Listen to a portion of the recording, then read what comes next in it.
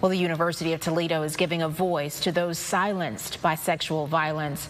The What Were You Wearing exhibit is once again on display. Clothing from infants, children, and adult survivors is at the Carlson Library. Each contain powerful and significant messages from survivors of sexual assault, sharing their stories and emotions. I want them to leave having those difficult conversations about what do red flags look like in our relationships? What do healthy relationships look like? How can we dispel myths related to sexual violence?